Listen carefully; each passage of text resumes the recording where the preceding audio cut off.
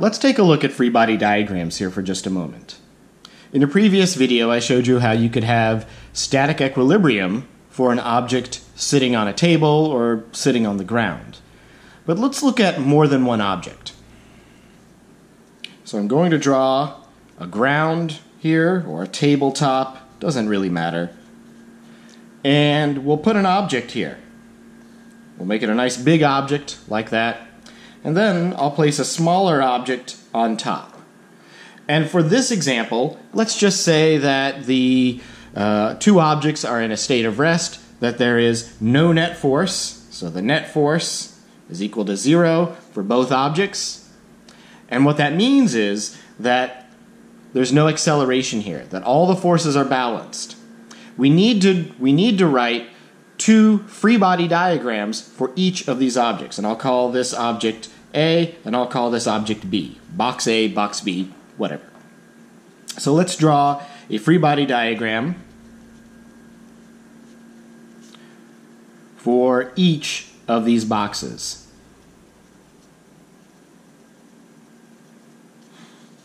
For box A, all we need to do is draw a dot to represent the box.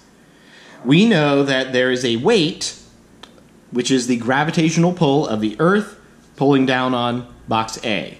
So, since it's smaller than box B, I'll assume that it's less massive, and I'll draw a fairly small arrow here to represent the weight of the Earth on box A, which means that there has to be a normal force of box B pushing up on box A in order to balance that out. And so I'll write this out as normal force of box B on A.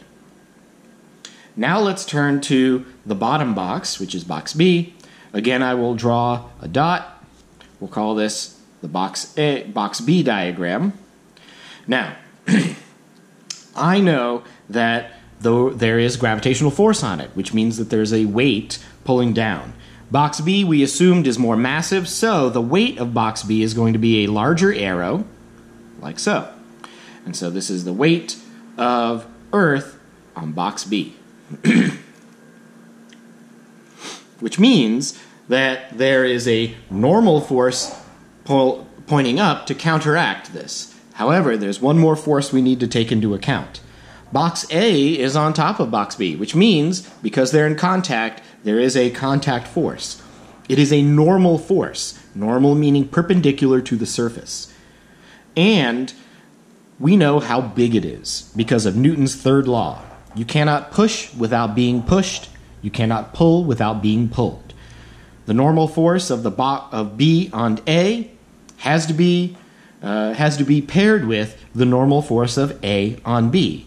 Newton's third law tells us that if you push on one object, that object pushes on you with the same force, but in an opposite direction. Third law pair forces, as we call them, are the same type of force. So normal force and normal force. So the normal force of A on B has to be the same size. So I'll draw it about the same size here. Notice that the arrows are always starting at the dot and then pointing away. So this is the normal force of A on B. Notice that they're both normal force, but I've just switched the indices, B on A on B. And notice that they are in two different diagrams. You'll never have a third law pair, that is a pair of forces that are due to Newton's third law, in the same diagram. I'm going to mark these as being a pair by just writing a little X on this one and a little X on that one to show that they correspond to each other. Now I can complete the diagram. The normal force that is pointing up or pushing up on box B has to be equal to the sum of these two forces that are pulling down. So if I add this force to this one, well, I'm going to have to go up about the amount that I have in the weight pulling down, and I'll have to add about this much force equal to the normal force pulling down. So that's going to be this arrow.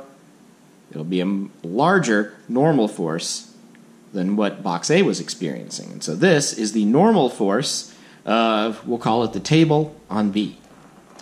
So So this is how we draw a free body diagram for a static equilibrium situation with more than one object.